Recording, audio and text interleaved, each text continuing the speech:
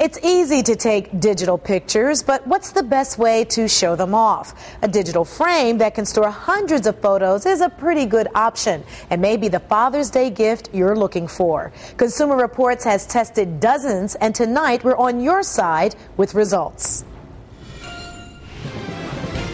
Santiago Rosas stores his best photos as a slideshow in this simple digital frame.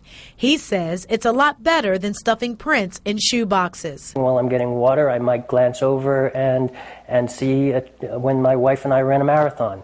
It just puts a smile on your face. Consumer Reports has tested new digital frames, including 3 bigger 10-inch frames.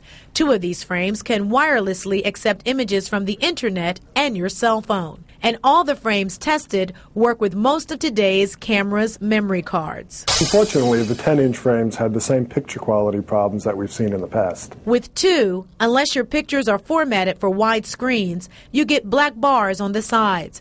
And on all 3, the picture quality falls off when you're viewing from the side. This Philips frame faded the most. The e-stalling did a little better, but still not great. Interestingly, the iPad uses a different screen technology than the digital frames, and that seems to solve the viewing problem.